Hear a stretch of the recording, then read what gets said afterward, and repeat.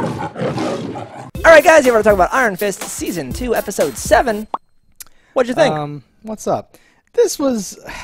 I laughed a lot. I've been laughing a lot recently as we watch episodes of our... Okay, what prompted the laughter this time? We'll get to that. I was expecting his leg to be amputated. What's my first note? Surgery, I expected amputation. So there's literally, it looks like, Sam Raimi's Spider-Man Doc Ock scene. There's like a doctor thing, yes, and it pans across a table with all these cruel instruments on it. And in my head, I'm like, 3, 2, it's the perfect time to bring up a big saw and just be like, oh no, this is crazy. But it's not. It's like a fucking stick, and then it cuts to like a drill. It's a knee brace. And they're doing stuff. It's a Rand Corporation high-end pneumatic Batman kick leg thing or some shit. That he doesn't, he's like, this is Rand's latest technology. It speeds the healing process. And I keep being like, why do you keep needing to make excuses to speed things up on your show? You had control over what happens in the first place. Yeah, you could have just not done something dumb. Just don't have him shatter his entire knee. So I didn't realize he got punched in the knee. I thought he got punched in like the shin. Exactly. I thought like the lower leg was going to get just, decimated. Me too. And the way, and the only thing that could really make any of this make sense is that the drugs were already taking effect, so he wasn't at his full form. Exactly. Because the man explodes like beams. He breaks through walls. Yes. He destroys everything he touches. And he punched you directly with your leg touching concrete. We've seen even like Danny's ground pound, which you can presume is even weaker than Davos's or whatever, right? Yes, you would 100% assume He punches the ground here, and guys like 10 feet away fall down. Like, the forces involved should be. It should have hurt Danny's head. Like, yes, it should have killed. Like, there's the old thing with like if you are hit by like a lightsaber, the amount of energy, your whole body should like explode or something like that. It's almost like that, where like you're being hit by something so ridiculous that it should just like end everything. That's fine. On top of that, hey, let's assume that it was a glancing blow or whatever you have. And this was even me thinking it wasn't the knee. Me was thinking this was like, the bones. But like going to the knee, it should be powder. Like exactly. it should be something there's nothing left to help yes. And they did not say he got a knee transplant. They didn't they didn't put a fake ball and socket joint in there, which exists. You can do knee replacement surgery, and presumably Rand has the best. But they didn't do that. They they put screws in, adding more holes to what I imagine is already the most destroyed knee ever. Holy nightmare, yeah. That knee would have more holes in this plot. Like, it doesn't make any sense. Oh my God! Shots fired! Shots fired! Yeah, I don't know if we should. Let's just abandon that for now and talk about, because then it cuts to the lackey, the guy. Yes. He's got a real eye patch now instead of that gauze thing. And you know why? I looked at that and I was like, he's tired of wearing that eye patch. It's something now that is like bubbled away from his eyelashes, because I'm sure he was fucking going nuts with that fucking thing. Nice. That I was 100%. Because I'm like, yep, that looks like a cushioned propped piece. Yep, fuck this. Yeah. What else would it be? A real eye patch. Oh, it's not a real eye patch? I believe that is a constructed eye patch. Real eye patches don't really look very like. And again, he could have got a fancy one somewhere. He looks like it's a fancy eye patch. Yeah, he's like, yo. It looked like the cushion you sit on if you have hemorrhoids on his eye. Nice. Yeah. I don't know, but I was like, thank God, because that was getting weird. Just get a real eye patch, because he looks like a pirate now instead of like a like medical thing or whatever, right? So I'm like, yeah. And those stupid kids show up, and the lackey fights the kids, and it's awesome. I'm like, oh, you're awesome. I forgot this show is about Kung Fu. This is great. Thank God. But he was like Luke Caging Kung Fu, where he was like just like rolling a guy away and doing a thing, and I was like, come on. Like, the fight scene felt really good. I was not impressed by it because of how none of it seemed like drop you punches. Like, it was all just like, this and that. These are not people that are just fucking around with you. It seemed like he was handling everything. And I was like, okay, you're handling the situation. He was like toddler wrestling them is what it felt like to me. But they got up. They were like, what the fuck, dude? And he's like, talk to the man. I'll be in the car. And I was like, all right, this is awesome. This guy. And then just Davos, like his whole like getting lackeys thing, I just, like, it's not a surprise the show was canceled. Like, okay, so we've just heard the show was. I don't know if we were going to reveal that. But the people show's already been know. canceled. Show's canceled. Which is crazy because, like I said, Twitter and some people in real life were saying, have you finished it yet? Because I heard, I don't think it's anything to do with its merit at all. I don't think. What do you think happened? I think it's simply Disney going, no, we have a streaming service. We're canceling contracts. But we are saying that the show is not that good, and I'm not surprised it was canceled. Yeah. Other people are saying, season 2 was really good. It's certain, like these episodes are better than the beginning half of the season, but they're still not great. No, and we don't have many episodes left to make it amazing. What do we have? 3 episodes left? 3 episodes. Yeah. Well, yeah, that's 8, 9, 10. That's not much. Yeah. So I can't believe. I think you called it, but I even want to interrogate you to find out why. Davos is recruiting the stupid kids. He gives them a speech and all that stuff. It's so weird. Was it because he tried to recruit Dany? Is that what tipped you off that he wants a posse? No. It seems so strange to me. It's that this. Most shows suffer from the same thing. The reason they are predictable is because they have a budget. And while Netflix things have a higher budget than most things and are usually able to dance around and do things good with it, whenever you see characters multiple times, you're like, well, that's a recurring character. They can't afford other characters. That person can be a thing here. I'm like, okay, that set can only be so much. We've seen that twice already. You just know things are going to happen. I knew they'd be on the show, but how would you guess that they were going to be tied to Davos? That's crazy. It's just natural progression. Why? It makes absolutely no sense. I can't tell you what the cues were, but they hammered all my things where I was like, yep, that's gonna happen. Okay. And it's the same way that it's gonna be like the Danny thing from Ninja Turtles. Is that one kid's gonna go with him and then no, I gotta go and help. No, I gotta let Splinter out. That's gonna be the thing. I'm so sorry because that's the voice everyone uses when it's the stupid thing. But I'm in love. I have to go back. Yeah. No, they're gonna. I would not even be surprised if Davos catches Danny and he literally releases Danny. Yep. Just like the Splinter arc. Just in time to mess up the ritual or change the thing. Something. It better not. Okay. No, it's predictable. And there's only so many things in the world. And even predictable things can be done well. They didn't do that. That's the whole thing, right? So that's fine. Yeah, it's not just often when we watch something that I think it's bad, I make suggestions just do this thing, just do that thing, right? Because whatever they chose to do was this awful thing, and I'm like, it's right there. Just make this character the one that does this, and then do that. And you could say, well, that's cliche, and I'm like, well, it's much better than what they chose to do. Yeah. And you just want to hammer that home. That's always my sad thing is when I'm making my predictions, and sometimes I don't say them all out loud, but I'll make my predictions, and I'm like, okay, this is what's going to happen because that's obvious. And then when it doesn't happen, I'm like, what the fuck were you doing? You avoided an obvious thing to do this way worse thing. Yeah, or they drop something or they mishandle something, right? And we're always like, hey, you were setting up. Even here, we talked a week or two ago, right? If they had properly set up the fact that Dany was addicted to using the fist, a lot of this would make more sense. And they even drop in lines every now and then of Davos is not going to be able to stop. And I'm like, were those two things about Dany keeps going out at night supposed to imply to me that he was addicted to it? Something had to come up where he should have stopped. He should have let Colleen down where he was supposed to be somewhere, but he went out to fight crime instead. You had to set something up. If we're talking about unset up things and things that are just done poorly, I can't possibly teach you again. I don't teach anymore. It's not what I do. I gave up hamster style. I was just going to mention hamster style. That's perfect. Yeah. It's just one of these things where it's there was no real crazy moment where you realized, oh, she was broken. She's had enough. She can't do this anymore. But they lay it on so thick. I can't possibly help the one that I love and live with and have been fighting alongside for so long because I don't train people anymore. I can't help you live, Dany. I can't help you learn to walk again. I can't teach you. So this is something where I have to go into it cautiously because I'm afraid I may have missed something or something like that. But is she even supposed to be this amazing teacher?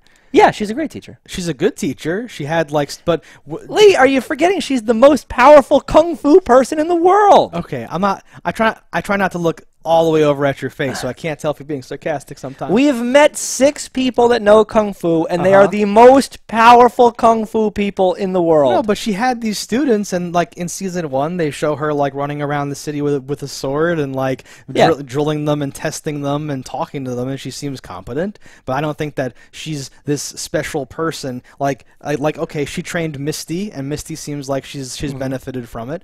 But that alone, is that all I'm supposed to use to think that her tutelage will be this unique and important thing for Danny? She is hand-tested, Danny approved. She does what she does, Lee. She hits people with a sword, and they automatically become better because of it. I always love things like this when it's the again thing. There's a certain point. You're just beating him up. Well, no, there's a certain point where it's like, I am now too tired to do the thing. I certainly can make that jump, but after 6 failed attempts, I no longer have the ability to do it the same way, so it's not going to happen. Movies do not do that. Movies do not do that in any way, and it's like, all right, I just railed you in the shin with this like heavy wooden sword. Come at me again. All right, I railed you in the shin twice. Now, like, you should be having difficulty walking, but you're going to get better. Keep going. All right, you see how I concussed you? This is all You're not dizzy at all. Let's go one more time. This is all going to turn around soon. Don't worry. Trust me. They did mention about how she hung up her sword and she doesn't want to pick it up again. So, like, I was expecting something to happen where Misty's looking for her and she looks over and, like, the sword's gone. Yeah, that'd be great. Right? That seems very simple. No.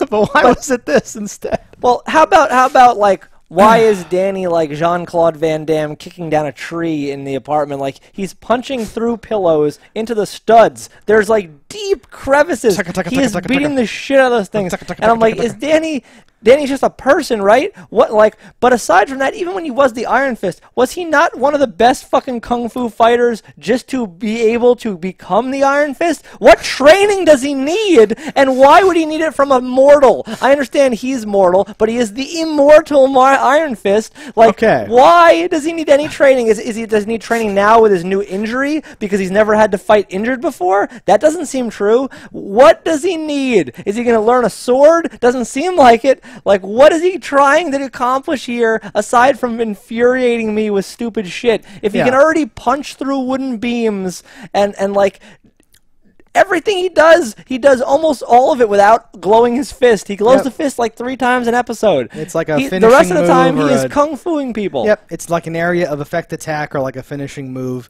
It shouldn't. So unless they're trying now to imply that it has boosted his all together, which I've always thought, but which they've never expressed. Said. And none of that should require training, because as you said, he was raised by warrior monks who trained him. Yes. So, like, they didn't even set anything up where, like, I just rely on the fist now and I've, like, forgotten my training. Like, there's nothing to set up the fact that he should need to be trained. They play this music as if we're supposed to be like, oh, it's happening. It's so dumb. I felt insulted by that scene, and it didn't do anything for me. It seemed like a waste and a like. So, like sometimes like they backpedal to do things in shows or like, as a flashback. It felt like the opposite. It felt like they went back and just erased some of my information. Like, it's like, I guess he's not a good kung fu fighter at all. Let's just get rid of that detail. Right. I guess he wasn't trained. I guess he didn't have to prove by fighting that he was a competent warrior. Let's erase that part too. Like, what are you even trying to say to me here? And if it's solely the knee injury, I'm like, all right. Is she like? Does she train disabled people? Like, That's what does she saying. bring to the table here? Does he not have all the groundwork that he could just do it again? No, and like during this whole sequence, I was struggling with all these things that you're talking about, and it seemed like there was something where he just needed someone to like bounce stuff off. I get needing a sparring partner. Yeah, but that shouldn't be this dramatic like, okay, because she like slams the door and he's like, fine, I'll do it myself, and he ruins their apartment, and then she comes out with her hair up like, let's do this thing. What thing? What are we doing? Oh, it was infuriating. Thank you. I didn't like that. I'm glad we're on the same page here. I don't see how it's possible we would not be, but still. And then him, like, you're gonna see in the matter of like between now and the next episode, he's gonna have trained these like homeless kids to be like on par with Danny, where he's actually gonna have to like, oh, it's difficult. Oh, I have to blah blah. I was just gonna say, it's so hard. But now Danny has what he needs somehow after this one thing. I hope we're not missing something, but I think it's on them at this point if we are, because man. Nothing is being missed, I assure you. All right. Leading up to that, there's some more investigation. Misty's out there doing whatever. Yeah, she finds some scrolls and some bullshit. Again, almost to subvert my like usual expectations. She like talks to a cop who's kind of like, this is nice killing all the bad guys, but then they have a whole exchange where she's like, no, the guy I'm talking about, the good guy has a yellow fist, this guy has a red fist. Again with this weird anime color coding of the fists where like most shows just ignore that because everyone's like that cop where they think, it's a guy with a glowing fist, it must be the guy, or whatever. It's just this, like, normal thing. Yeah. But here, for some reason, Misty has to keep bringing up that, no, there's a system of colors. He's Sith. Trying to help. This one's just trying to kill. He's a Sith, right? Which would make sense if they both still had glowing fists, but now you could just be like, oh, no, it's always been that guy, yeah. He's a much shorter, different-looking guy who's a whole different guy. This guy, who doesn't even have a glowing fist anymore, is the guy I'm talking about helping. Like, it's very, like, what's happening? It's very strange. And but even still, if they just wanted to arrest a guy with a glowing fist, yeah, that's that guy right there. Arrest him. Look at his fist. Yeah. It's glowing. Real quick, so when Danny comes home and he's all, like, distraught, I fucking cracked up so hard. Part of what he says is, like, he's out there with 2 fists. It was so dumb. It was amazing. Because I've been joking for 7 episodes now, making like fisting jokes or whatever the fuck. To have him literally spell it out, like, oh, he's out there with 2 fists. Like, it's so ridiculous. And his whole, like, shaking his head and just being like, oh my god, like, how am I supposed to do this? He's limping around and all this crap. It was awful. I wanted, at any point, Misty to be like, all right, I've got a plan. What is it, Misty? I'm going to shoot him in the fucking head. I know. That's all it would take. That's all it would take. And honestly, well, then we can't get the fist out of like him back and like back into Danny. Well, maybe we can. I don't know. You just need the dead body to cut the tattoo off. He had to transfer it from Danny though too. It was a whole complicated, stupid thing. I feel like that part's already inside him. They could have made all that up. It's totally fine and like fixed it that way too. But I forget what I was gonna say.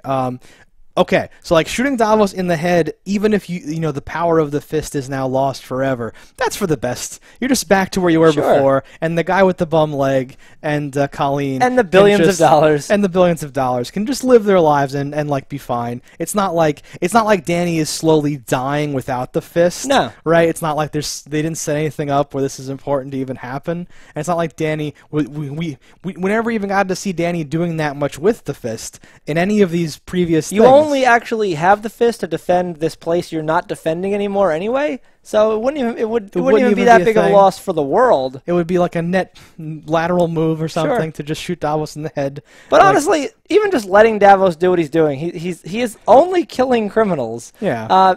And he has a very loose guideline of which ones deserve to die or not.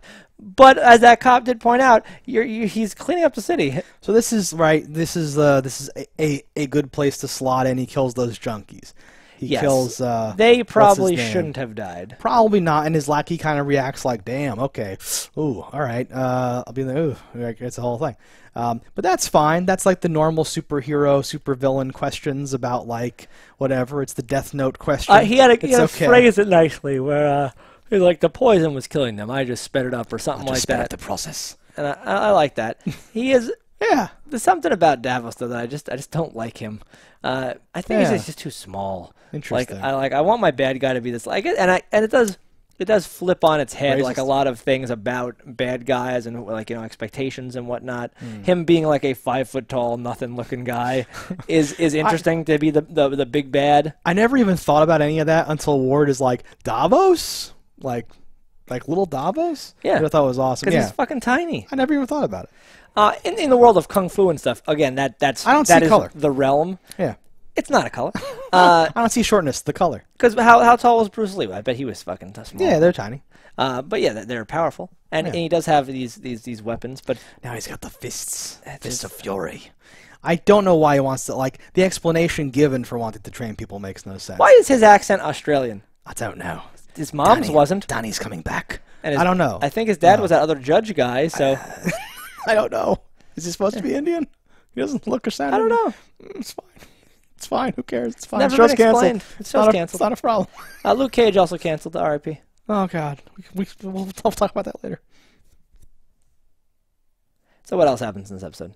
So Walker's arc is a little interesting. Walker and Mary finally kind of just gives up after talking with Joy. Talks to Joy. We get a flashback where we see, which, I mean, this is bad, but I always like it. You know what would have been good though? What? So she's in like, a like underground trap thing, and that's where the split personality disorder, like, I guess first arose to try to help her through this. And there's this like a storm, time. So there's flashing lightning and like water, and that's why those are the triggers. I'm like, oh, okay. But it sounded like there was also like a fight or a skirmish happening outside, and I wanted that to be a cameo from the Punisher. I wanted her to get pulled out by him, and then later on, you could have something like, oh, we finally got you out, and that could instill some idea as to why she is this badass trained fighter. If she was like someone on his team and they were peers, like, oh we were the best of the best, like, something like, well, you saved my ass so many times, and like something like that, and I would have been like, all right, okay, now it's all payoff. But they didn't do that.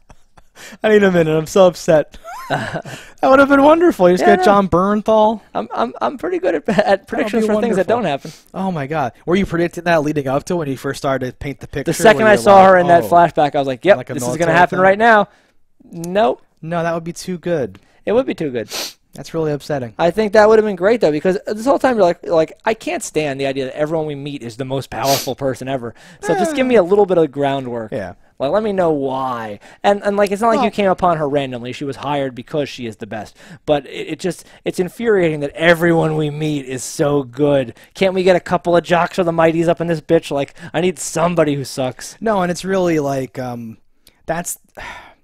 liked the Crane sisters fight in the previous episode or two ago, whatever. I think because it made me feel like I was watching like an action cop kung fu show, right? Because that's where I think the show sometimes is good and like makes sense when it's not a superhero show. Yes, right? I like Joy and Ward and like the espionage family, rich shares and stakeholders. Ward grown on me. And I like when it's just like they're like investigating and they go somewhere and like a fight breaks out, but it's like an episode of Kung Fu: The Legendary Journeys or something like that. It's just like a corny, we're just going to fight in this place. So like once the superhero stuff comes into play, like you said, why don't they just shoot that guy in the head? Well, no one else should be able to fight him. Why is that guy holding him back? What's going on, right? And like in the other shows for Marvel's thing, you don't necessarily have that in the same way. Right? Yeah. This has like the worst and like the most thing where it's like, well, if that guy had a gun, it would just be over, right? You never think that in Luke Cage because of the nature of Luke Cage. Jessica Jones gets shot, and she's like, what the fuck? Or whatever, and you're like, oh shit, okay, and like everything makes sense. And they're not in these situations where there are where you're like, well, that shouldn't happen like that. What are you talking about, I would still, if I was in, especially Jessica's position, would be covered in like Kevlar and a helmet and shit. No, I know. Because she could take the actual physical blow, but you could shoot her in the head. It killed her mom. Like exactly, and she doesn't usually put herself in situations, right? Like even in like Luke Cage season 2, when he teams up with the bad guy for the one scene, a dude shows up with a gun, and Luke like steps in front of the guy to like stop the bullets because that guy's not 100% bulletproof, right? They have there's like a system. He does that for Danny during the Defenders, right? And you're like, okay, this all like makes sense. It isn't like they're like, oh no, well the guys, the criminals that he meets never have guns though. I don't know why. It's this weird thing. And they could have painted that because they kind of did, but if you ever see a gun, you know they exist. And at a certain point, the mafia is not retarded. They're going to be like, you know what? Axes might not be the best thing to fight this guy. Have we thought about shooting a guy? We're bad guys. I think we could Google him. He's very famous. Maybe blow up his house. Kind of, right? Something. And like in season 1, their angle was, well, he's going to fight like Venom Spider Kung Fu Witch Lady, and that's going to explain why or whatever. And I didn't like that, so now we're shifting to like, oh, well, this is Marvel Netflix. This is Netflix Marvel, so it's like grounded. So everything's going to be grounded. But you didn't have any, again, I don't know why I need an excuse, but yes, I need something to justify the world working the way that it works. It's not like we can get a big change for season 3. I know. That's the saddest thing ever. It's a little frustrating because I do think it would not have been canceled traditionally if Disney wasn't doing their business here now. That's probably what's behind it, but I'm interested to see how this. Like I could see this getting canceled, but then the second they announced Luke Cage getting canceled, I was like, nope, this is a financial business move. Well, so I wonder if they have the ability to pick them up on their streaming service or not, or if it's just dead and new casts are coming. I heard some rumors that they're thinking about it, but that the contract, the way it works, they're not sure how everything. Because if they couldn't pick up because the writers and what. Like if the guy who plays Luke Cage is contracted to Marvel, then it's fine. Yes. If the guy who I'm sorry, I don't know your name, plays Luke Cage is contracted to Netflix, then they're going to be like, no, fuck you. And part of it, they said, like, negotiations got rough because Netflix was like, listen, we are, like, hyping up your universe by having these shows. Fuck you. And Marvel was like, listen, no. Or Disney was like, listen, no. You don't have as much leverage as you think you do. We could just cancel that show.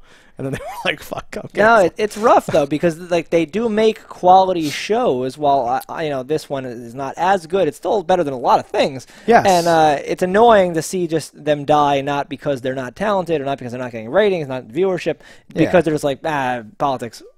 Well, and the saddest part is that in the modern world of, like, superheroes and universes and all that stuff, when things go off the rails, it can and does often result in, like, recasting and reimagining the whole thing. And you're like, well, I liked that one guy. Come on. And most likely the Disney streaming service will be not the same style. Yes. Yeah, probably it will not be as gritty light and for kids and real.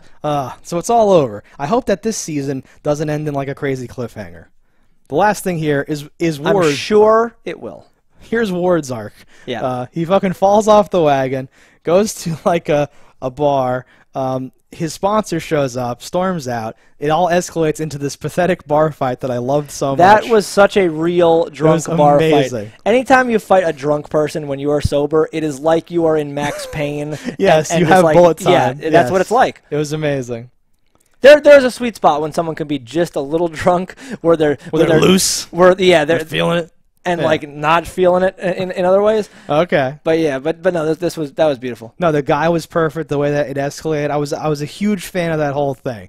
Where he's like, "No, I'm spending the day in this disgusting, piss-smelling hey," and the guy's over there, and he's like, but even that, they don't cut it so that Ward looks cool. They hang on like the wide shot where it looks awkward and shitty. I was like, man, this is great. Well, just make a spin-off show about Ward. His true like being a dick really shines. It's like I pay you. I'm giving you so much tip. You fuck. I deserve some respect.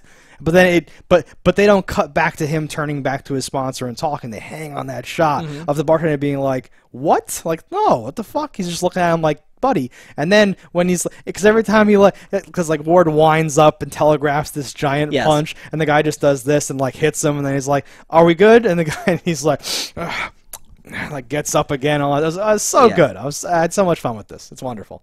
He's falling down, and then it's great. It ends, with him finding out that his girl is saying that she's pregnant to a group in fucking chat, and they're like, oh, all right. She did invite you to that meeting too. You could have gone. I would have opened the door if I was Ward, but that's because I think he should have. I'm a more functional human being than I guess him, which is a low bar. But I feel like that's when you open the door. He could have still been drunk, whatever. Yeah, you can go to a meeting drunk. That's why you go. I have the feeling, though, him going into that drunk and how he is, he might have made things much, much worse. Oh, yes. It would have made things worse, but I think he should have probably better to take that knowledge, sit on it, sober up, act upon it. Yes. Which he's calculated. He'll do something. I hope he does. Honestly, my biggest fear was that sponsor lady becomes like a regular major character, but that's no longer a problem. So no fear now. I don't have to worry about that. But because we are just wrapping up episode 7, there's 3 left. Because he didn't open the door, that arc now hangs out there, right? I wouldn't be surprised if she dies. Great. Okay. So I like when shows end when they know that they're going to end. Yeah, this is not going to do that. Yeah, or if they've been able to do like a Defenders 4 to 8 episode miniseries to end this stuff, to have stuff be like, okay, we're gonna wrap up these plot lines. And then, have they made any public announcement on Defenders now? Are we getting any more of that? The article that I read said and there are no more plans for Defenders, so that leaves only Daredevil, Jessica Jones, and Punisher as potential new seasons. Yeah, or whatever. And potentially only the things that have already been worked on. Yeah. which might only be Daredevil and Punisher season 2. Like Daredevil 3 just came out. I think people are basically saying 4 isn't a possibility at this point. So depending on how 3 ends, it's just gonna. That's my problem. Is like I need you to wrap it up. I want like what The Walking Dead is maybe doing, where someone says, or like the Fast and Furious movie series, where someone says, okay, we're it's gonna be this many films or this many seasons. Yeah. Like Breaking Bad was like, this is our last season. Okay, and you go into it, and from episode 1 of the season, you are setting up the arc that's gonna complete with the series ending. These are just gonna stop, and we're gonna be like, what? What are we doing? Yeah, with cliffhangers and all. What a pain in the ass. It's gonna be this weird thing that we all look back on, like, oh, remember that? Yeah. Should I watch it? No. Because even if they continue it over on their streaming service, it can't actually be the same. No. And like for all the things, even if they wanted it to, it couldn't. Yeah, no. Like even as in like the things that I like as like a nerd, because I think Daredevil and Luke Cage like look a little better. I don't know who runs the shows or something like that, but the cinematography and the color and the music and all that stuff, I really like those shows. And they would never get like the whole team if they continued it. It would be whoever they use to make their shows or some new team or something like that. And yeah, it's a whole mess. It's sad. Yeah. Anything else in this episode? Not really. I guess we're gonna see how well that training pays off for Danny. All right, 3 more to go, guys. Let us know in the comments what you thought about it. This is what we thought about it. Don't die in a fire, and we'll see you next time. Hello, internets. I just love watching JustDaggers. If you've enjoyed this video as much as I have, click that subscribe button.